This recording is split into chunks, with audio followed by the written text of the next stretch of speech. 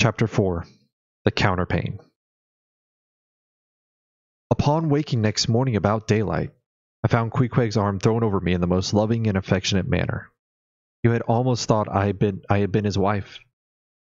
The counterpane was a patchwork, full of odd little party-colored squares and triangles, and this arm of his tattooed all over with an interminable Cretan labyrinth of a figure, no two parts of which were one precise shade, owing, I suppose, to his keeping his arm at sea methodically in sun and shade. His shirt sleeves irregularly rolled up at various times. The same arm of his, I say, looked for all the world like a strip of that same patchwork quilt. Indeed, partly lying on it as the arm did when I first awoke, I could hardly tell it from the quilt, they so blended their hues together. And it was only by the sense of weight and pressure that I could tell Queequeg was hugging me. My sensations were strange. Let me try to explain them. When I was a child, I will remember somewhat a similar circumstance that befell me, whether it was a reality or a dream. I never could entirely settle. The circumstance was this. I had been cutting up some caper or other. I think it was trying to crawl up the chimney, as I had seen a little sweep do a few days previous, and my stepmother, who, somehow or other, was all the time whipping me or sending me to bed supperless. My mother dragged me by the legs out of the chimney and packed me off to bed, though it was only 2 o'clock in the afternoon of the 21st June, the longest day in the year in our hemisphere. I felt dreadfully, but there was no help for it. So upstairs I went to my little room in the 3rd floor, undressed myself as slowly as possible so as to kill time, and with a bitter sigh got between the sheets. I lay there dismally calculating the 16 entire hours must elapse before I could hope for resurrection. 16 hours in bed. The small of my back ached to think of it.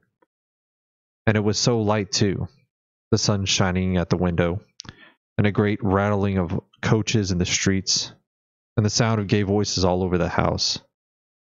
I felt worse and worse.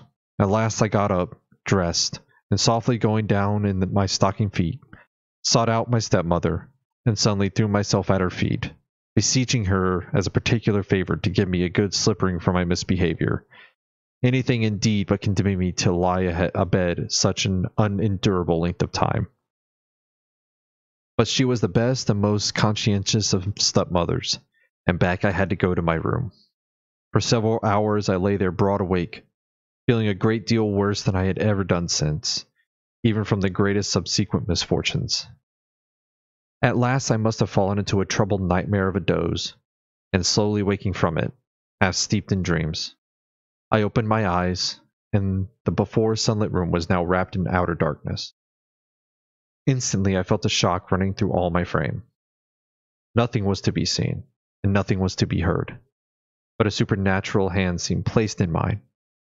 My arm hung over the counterpane, and the nameless, unimaginable, silent form or phantom to which the hand belonged seemed closely seated by my bedside.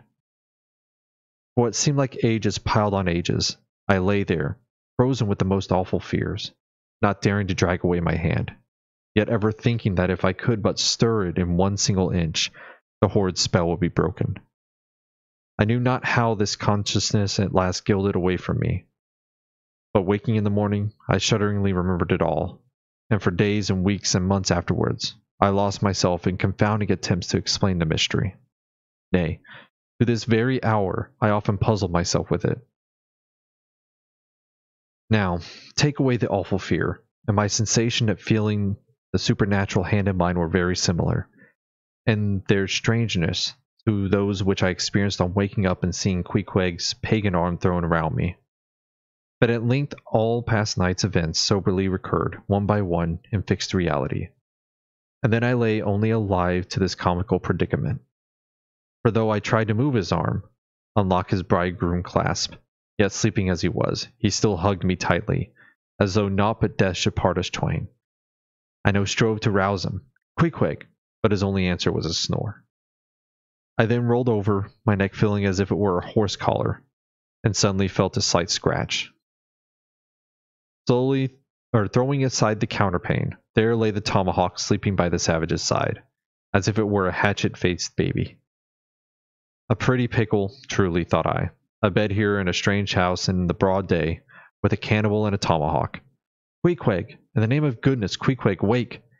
At length, by dint of much wriggling and loud and incessant expostulations upon the becomingness of his hugging a fellow male in this matrimonial sort of style, I succeeded in extracting a grunt, and presently he drew his arm and shook himself all over like a Newfoundland dog, just from the water, and sat up in bed, stiff as a pikestaff, looking at me and rubbing his eyes as he did not altogether remember how I came to be there. To a dim consciousness of knowing something about me he seemed slowly dawning over him. Meanwhile, I lay quietly eyeing him, having no serious misgivings now, and bent upon narrowly observing so curious a creature. When at last his mind seemed made up touching the character of his bedfellow, and he became, as it were, reconciled to the fact, he jumped upon the floor, and by certain signs and sounds gave me to understand this. If it pleased me, he would dress first, and then leave me to dress afterwards, leaving the whole apartment to myself. Thinks I, Queequeg, under the circumstances, this is very civilized overture. But the truth is, these savages have an innate sense of delicacy. Say what you will, it is marvelous how essentially polite they are. I pay this particular compliment to Queequeg, because he treated me with so much civility and consideration, while I was guilty of great rudeness, staring at him from bed, and watching all his toilet motions, for the time my curiosity getting the better of my breeding. Nevertheless, a man like Queequeg you don't see every day. He and his ways were well worth unusual regarding. He commenced dressing at top by donning his beaver hat, a very tall one, by the by, and then, still minus his trousers, he hunted up his boots. What under the heavens he did it for, I cannot tell, but his next movements were to crush himself, boots in hand, and hat on, under the bed, when from sundry violent graspings and strainings, I inferred he was hard at work booting himself, though by no law of propriety that I ever heard of, is any man required to be private when putting on his boots. But Queequeg, do you see, was a creature in the transition stage, neither caterpillar nor butterfly.